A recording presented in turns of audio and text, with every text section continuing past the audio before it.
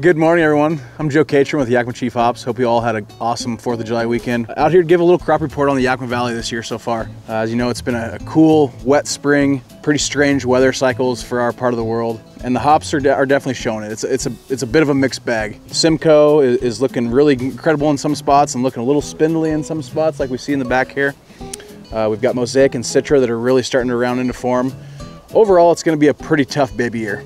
The cold spring weather, the late plantings, big windstorms and rainstorms have really knocked back the baby crop quite a bit. In conjunction with the sun not being out and the plants not growing, the wet weather has not only kept the plants pretty short, but it's also created some downy and powdery mildew pressure, especially in the lower valley. So we're hoping over the next couple weeks, as we start to see mid-80s, mid-90s, that heat's gonna help the plants grow, going into bloom, and also help beat back some of that downy mildew pressure that we're seeing. Overall, you know, I've talked to a few growers, and the grower standard is, well, it's gonna be an average crop.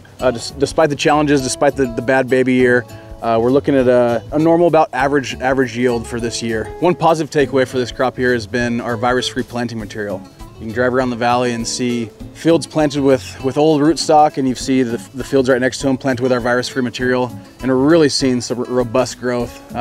Really excited to see that. While this year may not be a bumper crop, and we've definitely dealt with some challenges, overall we're looking at a good crop, at about an average yield, and hopefully the quality is going to be extremely high. The lower temperatures have obviously helped us fight off any wildfires and smoke damage thus far, so we're hoping that we won't have to deal with that as well this year.